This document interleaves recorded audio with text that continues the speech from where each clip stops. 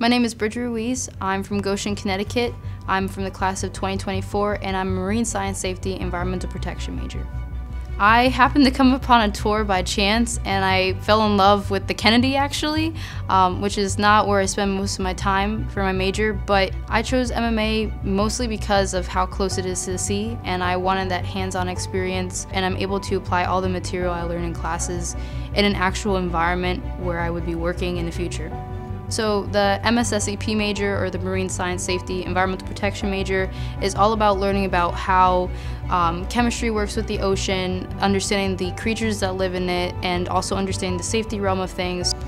I really loved being able to understand the species that I grew up learning about only through books, because now they're right in front of me and I get to become accustomed to them and learn about them, and when you get out into the field, you honestly understand the creatures you're working alongside with.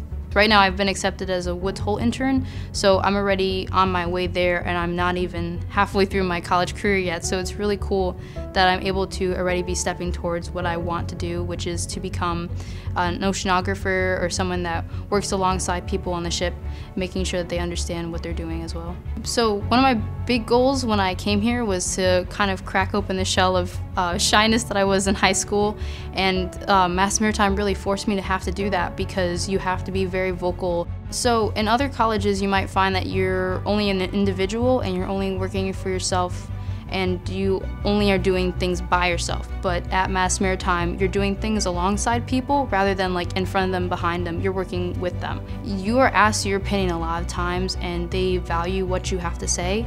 And I think that's really awesome, especially in a college experience, because then you can automatically apply that to the workforce, where you have to be able to open those lines of communication. And Mass Maritime is really special because it teaches you how to be a good communicator and how to be a good team worker. So 7th Company is a cluster of people that are either in band, honor guard, and drill, and I'm very honored to be a part of 2 of those groups. So I'm a part of the band and drill team. So band, we play instruments in the morning during morning formation, and then we also play in parades. But it's really fun because you get to meet a lot of people that you wouldn't otherwise, and it's really cool to be able to conversate with people that are coming from different backgrounds and doing something that you all enjoy.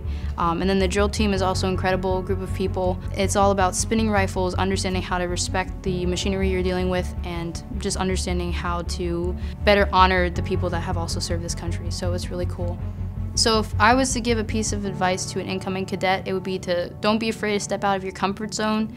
You're already going to have a culture shock coming here, learning how to deal with the regiment and also handling academics and extracurriculars. But I think that a lot of the times you see leaders that are born out of Mass Maritime, and that's because they truly understand their capabilities once they graduate. Whatever you think you are capable of right now, you're even capable of twice as more once you graduate. You're going to be so proud of yourself once you get here.